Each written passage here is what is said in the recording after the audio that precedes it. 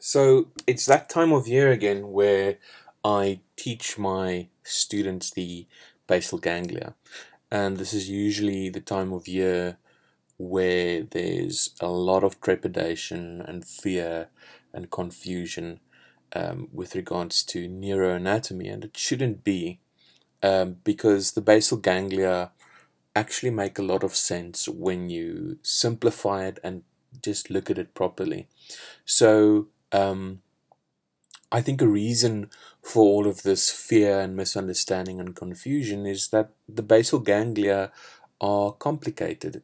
They are complicated in their spatial anatomy, how they relate to one another in the deep white matter of the brain, and also the circuitry and the parallel loops. But I found that a lot of the confusion is around the direct and indirect pathway in the basal ganglia.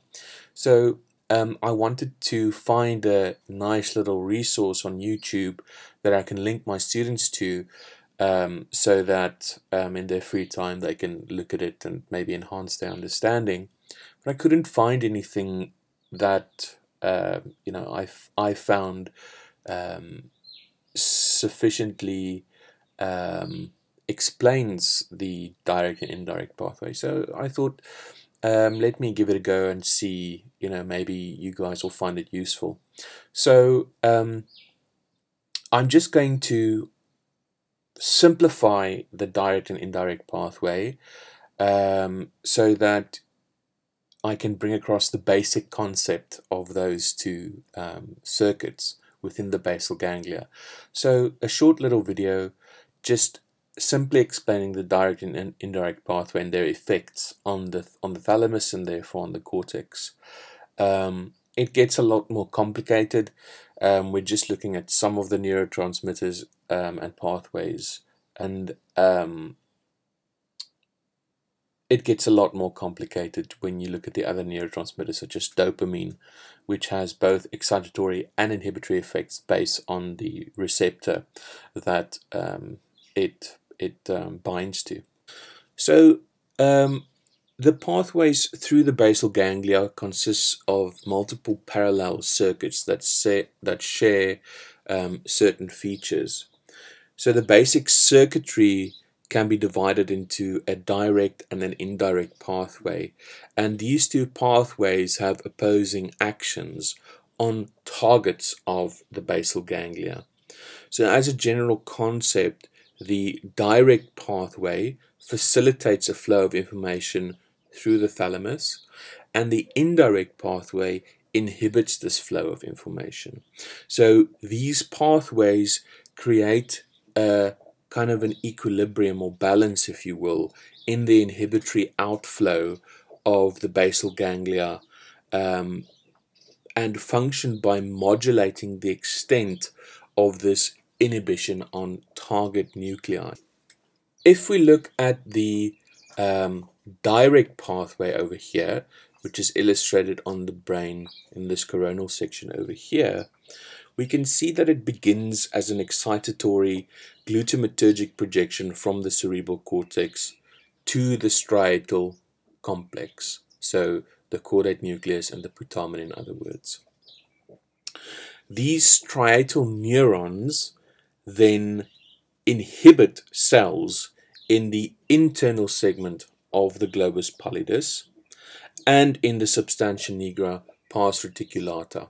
These striatopallidal and striatonegral fibers use GABA, so gamma aminobutyric acid, which is the major inhibitory neurotransmitter in the brain, as well as substance P. And the cells in this internal segment of the globus pallidus and of the substantia nigra pars reticulata project to the thalamic neurons, and these fibers have a high rate of spontaneous activity and thus tonically inhibit target thalamic neurons. So inhibition of these pallidal and negral projections by striatal cells decrease the inhibitory input to thalamocortical neurons.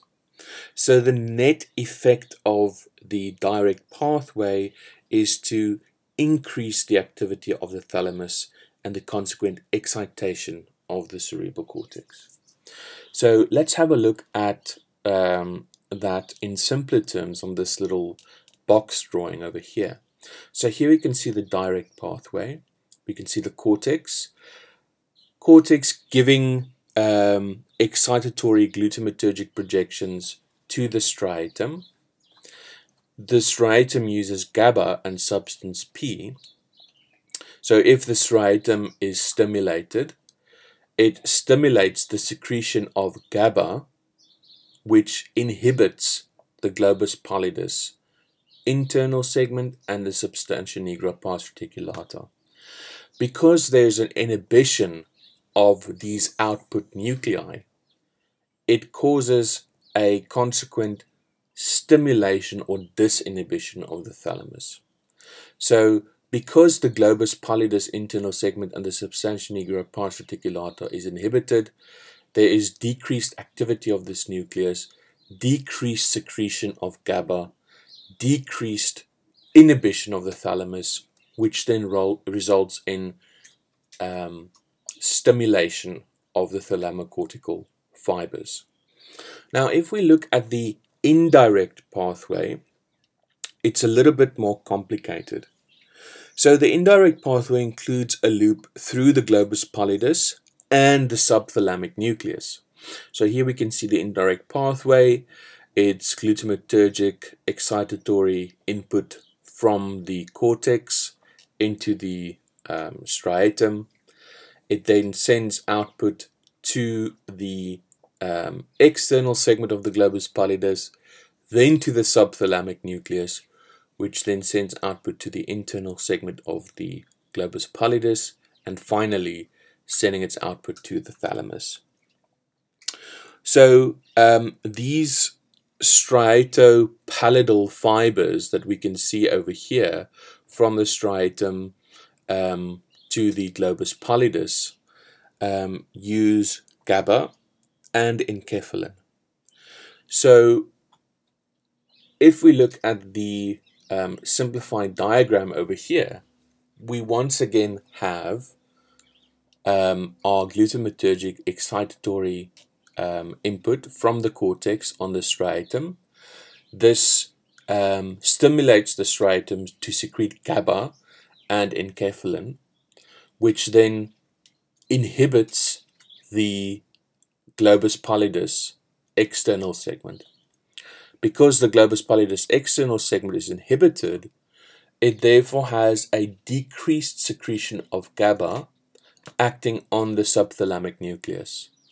And because the subthalamic nucleus is therefore not inhibited by GABA, it causes an increased excitation via glutamate of the internal segment of the globus pallidus and the substantia nigra pars reticulata. And because these two nuclei are stimulated, they secrete lots of GABA and therefore inhibit the thalamus, which then causes a inhibition of those thalamocortical projections. So therefore the net effect of the indirect pathway is inhibition, and the net effect of the direct pathway is disinhibition, and therefore excitation. So the function of the direct pathway is to release the thalamus from its inhibition of the globus pallidus.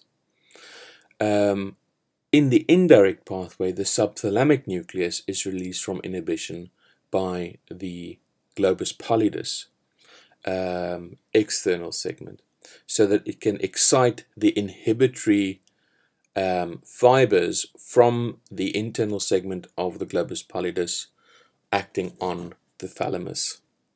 So between the thalamic disinhibition by the direct pathway and the subthalamic disinhibition by the indirect pathway results in normal basal ganglia nuclear function.